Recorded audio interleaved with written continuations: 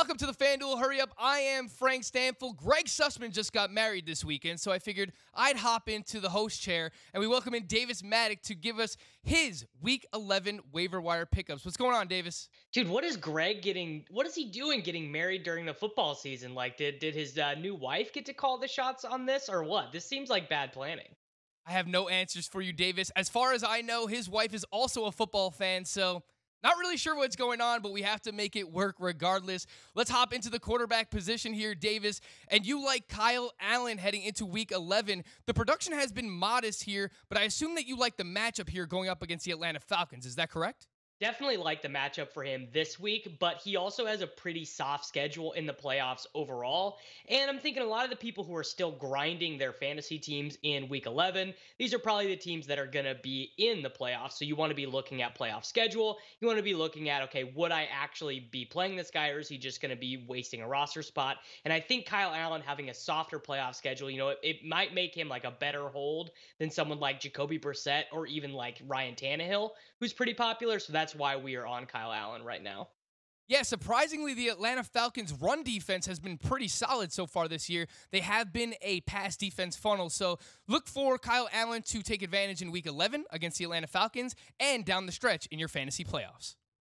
Let's move over to Ryan Tannehill and Davis. Normally, we don't talk about quarterbacks that are about to enter their bye week, but Ryan Tannehill has been playing pretty damn well. 19 fantasy points in each of his 4 starts and at least 37 rushing yards in back-to-back games. What do you like about Ryan Tannehill?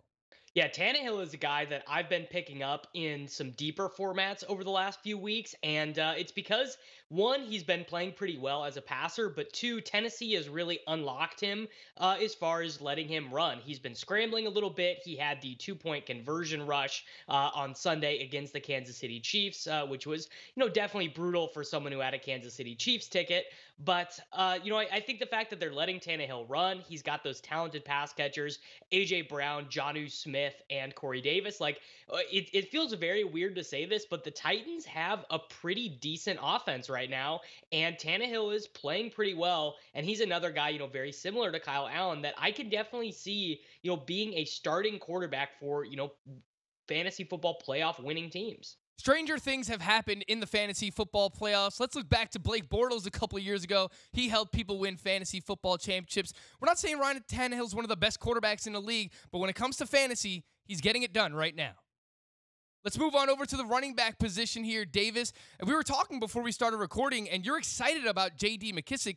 Played 70% of the snaps yesterday. Didn't really have that much production, but I know that Ty Johnson is hurt as well. So what do you like about J.D. McKissic? Yeah, Ty Johnson suffered a concussion in Sunday's game for Detroit, and really since Kerryon Johnson has been injured, this backfield has been a total mismatch. We've seen Paul Perkins play, we've seen Trey Carson get a start and then head to the IR. Now Ty Johnson is injured. I would think that McKissic is going to be in line for another game where he gets about 55 to 70% of the snaps, and if Detroit does not sign anybody, they don't sign any vets, they don't sign Jay Ajayi or Doug Martin or anything like that, I definitely think that McKissic can be pretty valuable for fantasy teams down the stretch because he's a really good pass catcher. That was something that he was able to do well in Seattle and allowed him to stay on that team for a long time. And then he headed to Detroit and he served that role pretty well here as well. And in PPR leagues, we want the running back who is going to be getting the third down snaps anyways, which McKissic should theoretically do. So he's actually probably my favorite waiver wire ad of the week, other than the next running back that we are about to talk about. Davis is right about J.D. McKissic seeing the pass-catching role with the Detroit Lions. They haven't been able to run the ball effectively, but they've been really using that short passing game as an extension of the run game. At least 3 receptions in 3 straight. Just had 7 targets this past week in Week 10. Make sure you look for J.D. McKissic on your waiver wires.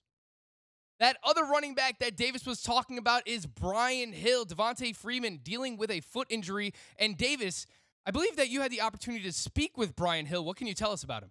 Yeah, Brian Hill came on my podcast that you guys can find on iTunes or anywhere that you want to listen to podcasts. Just search my name and you will find it. But I came away pretty impressed from talking to him, and I came away pretty impressed from watching him play on Sunday against the New Orleans Saints. He was targeted a few times in the passing game, got 20 rushing attempts against the tough New Orleans Saints run defense, and I thought that he played pretty well. And Ito Smith is now on the injured reserve, so he's not going to be back this season. And if Devonta Freeman misses time, which I think he probably would, because what is the reason? What is the incentive for Devonta Freeman to come back and play through an injury in a lost season for a losing Atlanta Falcons team? There just is not that much incentive. And we've seen Atlanta in losing seasons before start to rest their veterans. They did it last year with Julio Jones down the stretch, and I would expect they will do that with Freeman down the stretch this season as well. So Hill to me seems like a guy who might get 15 touches a game the rest of the way. Devonta Freeman banged up in Week 10. Brian Hill saw 51% of the snaps, 20 carries, and 2 targets against the New Orleans Saints. They've got a really good matchup coming up against the Carolina Panthers in Week 11. If you need a running back, Brian Hill is one of the best waiver wire ads this week. Let's move over to the wide receiver position here. Davis and Josh Reynolds at least caught a pass for the Los Angeles Rams, something we can't say about Cooper Kupp in Week 10. He played 95% of the snaps. He had 5 targets. Why do you like Josh Reynolds moving forward? Oh, man. I have a long and storied history with Josh Reynolds. He's been, a guy that I've argued with Daily Roto founders, Drew Dinkmeyer and Michael Leone about, a lot of my other friends in DFS, because I think Josh Reynolds is pretty good. I think he has a really interesting skill set that Robert Woods, Brandon Cooks, and Cooper Kupp do not have. So when Reynolds subs in for one of those 3 guys, he's able to run routes and do some different combinations that those other 3 guys cannot. And we've seen it already happen this year. I mean, Josh Reynolds has more receiving touchdowns than Robert Woods does, and he's been a part-time player this year. And with those 5 targets, and with Cooper Kupp now getting number 1 wide receiver treatment, I think that Reynolds is going to serve a really important role for this offense with Brandon Cooks out. And the most recent reports on Brandon Cooks' health have not been good. And I think for Brandon Cooks' sake, it's important that he thinks about that. He's now had 2 concussions this year and 4 documented concussions. So if he wants to sit out the rest of the season, or if he is not cleared by the independent neurologist, yeah, he shouldn't play. And Josh Reynolds is more than capable of being this team's 3rd wide receiver. And as we've seen in the past, the 3rd wide receiver on the Rams, with how pass heavy they are, is really valuable. Davis is right. That 3rd pass catcher in this offense can be valuable. And we've seen now with Cooper Kupp struggling outside of that 220-yard game. That was a really good game. He has 50 yards or less in 3 of his last 4 games. So look for Josh Reynolds on your waiver wires.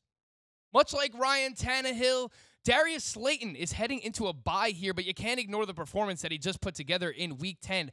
14 targets, 120 yards, and 2 touchdowns against the New York Jets. Davis, what are the chances that Darius Slayton can keep this production going forward after the bye?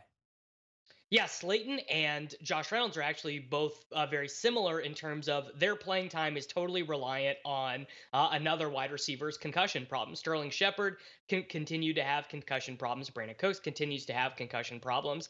And to me, it seems like Shepard's just probably not going to come back. The Giants season is mega lost. They just have no chance of doing anything competitive this year at all. So the team should play Darius Slayton, and they should decide, okay, is this going to be a guy that we want to keep moving forward? Because, they have outs on Sterling Shepard's contract. They have outs on Golden Tate's contract. And theoretically, it would make sense for them to have a bigger bodied outside wide receiver as their 3rd guy if Golden Tate and Sterling Shepard were their other wide receivers, because Tate and Shepard are more like slot guys. So for me, I think that Slayton, even if Sterling Shepard comes back, is probably locked into about 5 to 8 targets a week as his kind of median projection. And that's not even taking into account the fact that Saquon Barkley, I think, is probably going to get shut down here pretty soon. He's left his last 3 games at some point with some kind of injury concern, whether it be a concussion check or an ankle check. In this last game, he got his shoulder checked out. And if and when Barkley starts to miss time, this team is going to get even more pass heavy, which would lead to more opportunities for guys like Slayton, Evan Ingram, and those sorts of players. So for me, Slayton is a pretty hot waiver wire pickup, not so much because of the incredible performance, but I think he has a clear path to playing time now. You heard Davis. The Giants season is, quote, mega lost, thanks to my New York Jets. But with Saquon Barkley, Sterling Shepard, and Evan Ingram banged up, they need someone to catch passes. So even with Darius Slayton heading into the bye, you should look to pick him up because, again, the opportunity is going to be there. Davis, the tight end position is always a fun one to try and figure out for fantasy football, but Jack Doyle has actually been pretty consistent over the past 3 weeks, at least 60 yards or a touchdown in each one of those games. What do you like about Jack Doyle, and does it worry you that Eric Ebron played more yesterday? Does that worry you at all? It does worry me a little bit because really Eric Ebron had not been playing. Eric Ebron had been a total bit player throughout most of the season, playing about 30 to 40% of the team snaps, really only being used in specific packages. However, I do think it's actually better for the Colts to be playing both of them because their third wide receiver with T.Y. Hilton out is, I mean, could you name them? Like if I gave you $100 right now, I don't know if you could name the third wide receiver for the Indianapolis Colts. They have Chester Rogers and they have Zach Pascal, and then they have a bunch of different guys who are rotating as the third guy. So it just makes more sense for them to play 12 personnel. Throw Marlon Mack out there, have Ebron and Doyle out there, and then have Pascal and Chester Rogers out there. And as a base set, Doyle is going to get a lot of those easy targets, and that's what we saw. Now, he only got 4 targets in his last 2 games. He had 8 targets against the Oakland Raiders earlier this year when T.Y. Hilton missed. But for me, Doyle gets such easy targets that you just know he's going to get you 8 PPR points every single week, and he's got upside for more than that due to his current role in the red zone. Well, now you've got me thinking, Davis. I'm trying to figure out if I can win that $100 from you.